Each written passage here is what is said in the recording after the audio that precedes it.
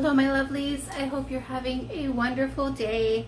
Today I want to share with you my thoughts on the Violet Voss Essentials 2 palette.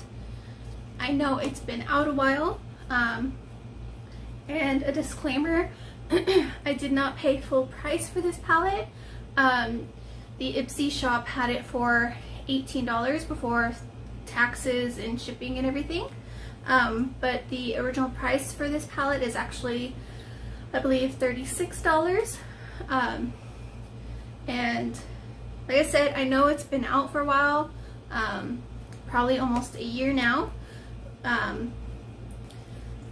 But the main reason why I got it was because this lovely purple right here, I've been looking for something purple to put on my eye that'll kind of pop and help make my eyes, you know, pop some more. So let me tell you what I think about this palette.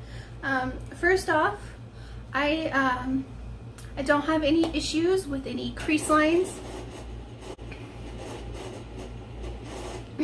I don't have any issues with any crease lines on my eyes for wearing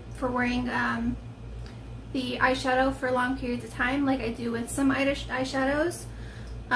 The colors on this palette are really pretty. Like, I absolutely love the variety of the mattes and the like shimmery ones, because it looks like there's 4 mattes and the rest are kind of like a shimmery. I absolutely love that there's a variety of mattes to wear. Like this blue right here is absolutely stunning, like super stunning. But yeah, the main reason why I bought it was for this purple color right here.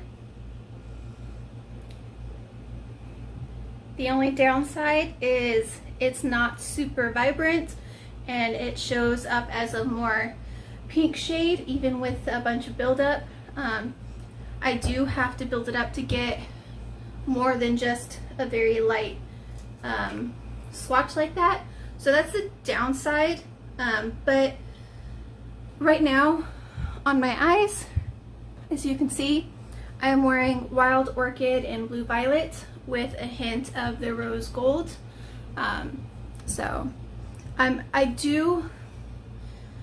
I do really enjoy this palette. This has become one of my favorite palettes to use because how I've been wearing my makeup recently is I'll put like a very light matte shade, so one of like these two over here. I'll put one of these two down on my whole eyelid, and then I'll choose like another matte color, probably like chocolate brown, the blue, or I'll even go for this Blue Violet. I know it's not a matte color, it's a shimmer, but it's more of a dark color. I'll generally put that on my outer half of my eyelid, and then I'll go for something that'll complement it. So of course I've been going for this Wild Orchid when I use the Blue Violet, or if I use the Blue Sky, I'll lean in towards the aqua here. And then the chocolate brown, I kind of just throw in really any of them, like the bronze, the copper. If anything, I'll go for like aqua or even the rose gold. Like the rose gold is a nice subtle shimmer to add to your eyes. But for what I paid, the $18, I'm very happy with this palette. If it was $36, I definitely would not have bought it, especially knowing that the purple isn't as purple as I would like. But maybe if I play around with it some more, I might be able to make it a deeper purple somehow. But yes, that's my thought on this palette.